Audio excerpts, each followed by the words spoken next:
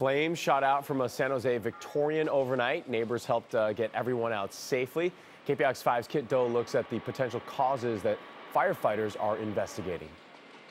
The fire broke out at the old Victorian house sometime overnight from New Year's Eve to New Year's Day. And so it begs the question, was this fireworks? By the time firefighters got to the house around 3 a.m., the tenants had already escaped to safety by themselves, thanks to neighbors like Isidro Castro, who saw the smoke and flames, banged on their door, and screamed. Yeah, wake up like this. Hey, wake up, everybody. Are you a hero? Everybody. Only me now. Anoop Nair got out safely with his mom. Not the way you wanted to ring in 2019, I bet. No, but I'm glad everyone's okay. The fire grew to 2 alarms. It took about an hour to get the flames under control, and the damage was contained mostly to the upper front unit and attic. Isidro says when he first climbed the stairs, he saw flames shooting out of the corner of the porch on the opposite side of the wall of the burn area.